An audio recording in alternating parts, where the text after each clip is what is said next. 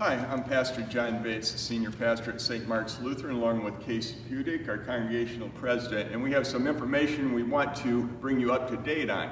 Before we go there, though, I want to share a scripture passage with you. This is from the Gospel of Matthew. It's the 22nd chapter. A person comes up to Jesus and says this, "Teacher, which commandment in the law is the greatest?" He said to him, "You shall love the Lord your God with all your heart and with all your soul and with all your mind. This is the greatest and first commandment.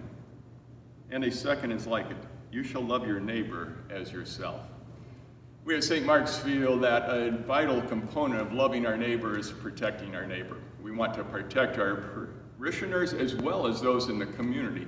Therefore, we are following the guidelines of the CDC and also the Illinois Department of Health as we go forward.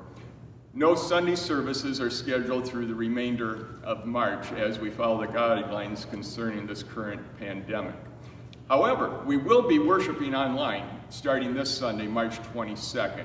And you can access that through our Facebook page or by going to our website, stmarkswashington.org. And we invite you and encourage you to do just that.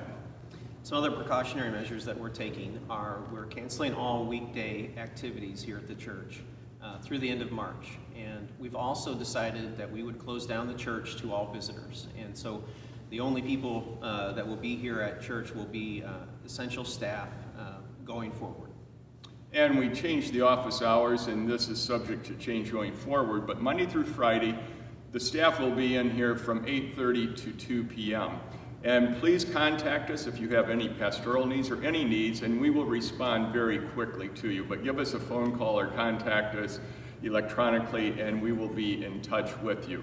And I also encourage you, if we do not have your email address, please give that to us, because a primary mode of communication will be email, buzz, the website, as well as Facebook. So we want to be in touch with you, and that will help us do just that.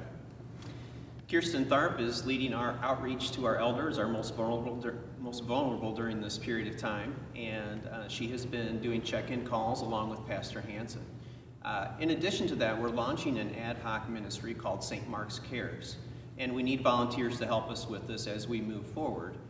St. Mark's Cares will be providing grocery pickup, prescription pickup for our elder members 65 and plus. So if you're interested in helping with this ministry, there are two ways that you can sign up. One way is to send an email to stmarkscares@yahoo.com, or you can go onto Facebook and look up the St. Mark's Cares group and ask to be invited into that group.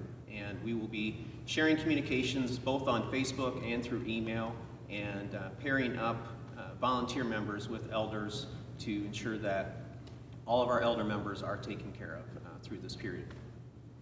Going forward, we encourage your prayers, and we will be in touch with you, and the Lord is our strength and our fortress. Thanks be to God. Go in peace, serve the Lord. Amen. Amen.